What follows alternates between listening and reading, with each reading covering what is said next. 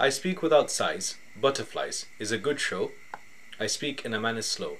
This one reveals, one feels, a little sad, somewhat bad, simply because I speak with a pause. A married woman getting older, I speak in a manner bolder, with a husband and sons too, is a little bored in my view. With her life mundane, I speak in a manner plain, and begins to look for love elsewhere. To listen patiently, I hope you care. Not crossing any boundaries, however, I speak in a manner not the least bit clever. I'll tell you right now, of sorrow somehow, one feels a shadow, I'll have you know.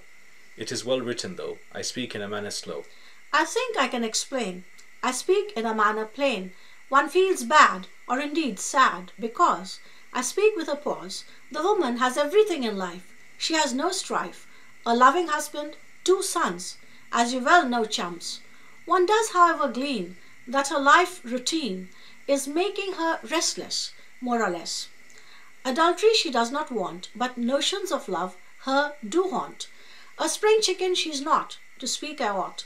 To tell you the honest truth, she wants to capture her youth.